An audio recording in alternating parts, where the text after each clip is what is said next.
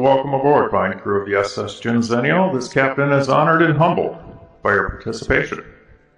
The topic for today is the claim that Donald Trump flushed so much printed paper down the White House toilet that it required servicing on multiple occasions. Several times, Maggie? This was something that they would periodically find this to be the case. This revelation, although quizzically unsurprising, has resulted in what I believe to be false hope. Clearly, this is trying to hide information. Yeah, Brianna, I don't want to say clearly. Okay, I don't want to say clearly. I don't know what his motive is. All right, I understand you're not saying that, Maggie. But this is highly unusual. I hate to burst the bubble of the majority masses, but I predict that Donald Trump did not flush protected material down the toilet. He did indeed flush torn up printed paper. Yes, he's that kind of crazy. Don't talk to me that way. You're just a lightweight. Don't talk to me that way. But we will likely learn one day it was simply the daily news. Trump, the ever-boomer, was routinely given printed news articles from the internet.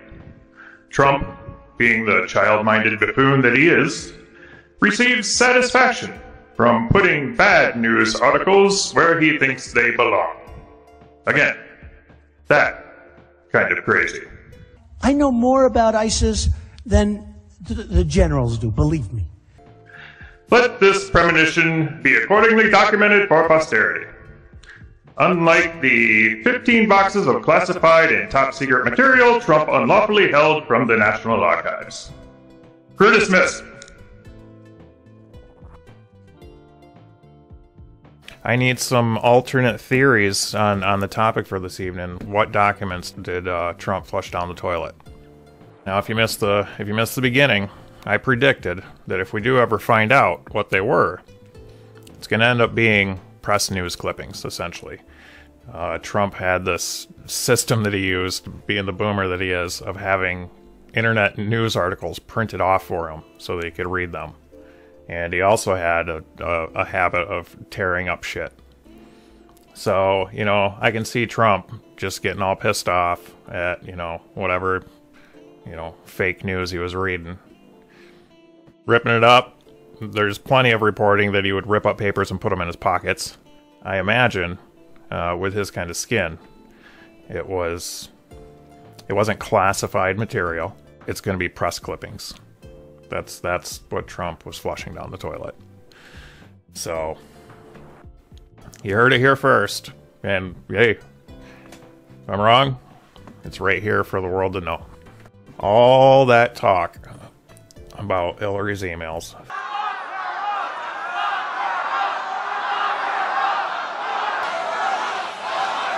Lock them all up.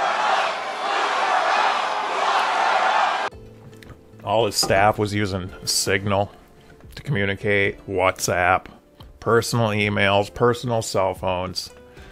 It's just, you know, I mean, we've known all this for forever, but it's just another layer on the 7-layer salad. We're at like a 77-layer salad now. The 77 layers of hypocrisy, of Trumpism. It's plainly obvious that what people like that do is they accuse other people of what they are actually doing. He's a walking projection. A walking, talking, nutter projection. I don't know why our system has taken so long with this one. You know, it's unprecedented. Everything that's been happening for the last, you know, since, you know, he wasn't really involved with the Benghazi stuff in Hillary, but, you know, that ties right in to the 77-layer hypocrisy. They're all pleading the fifth, you know. Hillary went in 11 hours. Trump's Justice Department cleared her of wrongdoing other than neglect. But here we are. And the world just eats it up. They eat it up. I don't know why half the world doesn't have a problem with lying and hypocrisy. You know, it's the same, you know, loudmouth liberty lovers who have been screaming about lying government, and how many of them can jumped on that train. It's befuddling. It's befuddling to me.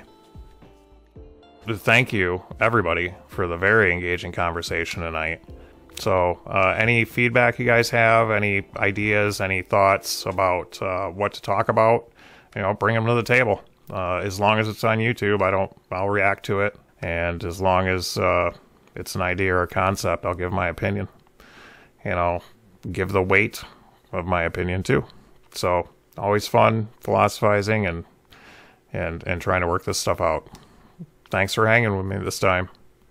This captain is honored and humbled you stayed for the entire video. Please do not forget to like, subscribe, and follow to secure your position aboard the SS Genxennial in future endeavors to save humanity. Crew dismissed!